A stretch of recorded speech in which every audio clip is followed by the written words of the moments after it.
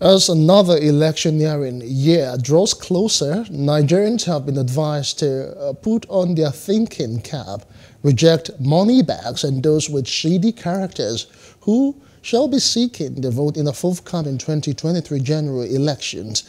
A chieftain of the All Progressives Congress (APC), Moshood Salvador, made the call during the annual Ramadan Lecture Zakat event held at the Salvador Towers in Lagos. He enjoined the electorate to think twice before voting anyone seeking their votes.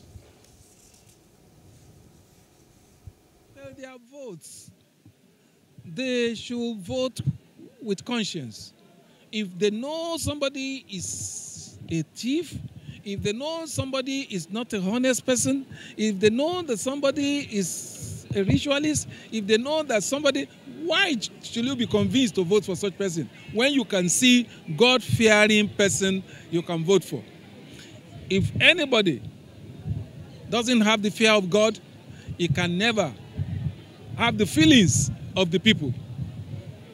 Therefore, you should try as much as possible to look for somebody, not money, not position, not because somebody was former governor or somebody was former president or former minister. No, he was governor for his family.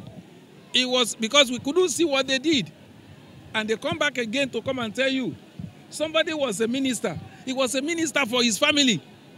We couldn't see what he did. They will budget 10 trillion, 5 billion, only 2 billion will be spent, only 500 million will be utilized. And yet, they come back and say they want to become your president. It is wicked of anybody embezzling money, stealing your money away, money they don't need.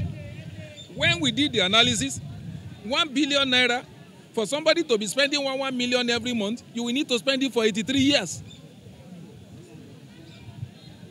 You will need to spend 1 billion for 83 years. If you spend 1 million every month, and somebody will sit down, they will say he stole 300 billion, 500 billion.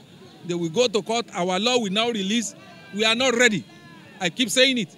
If you don't go into capital punishment for all these thieves, you are only wasting your time. Please do subscribe to our YouTube channel and don't forget to hit the notification button so you get notified about fresh news updates.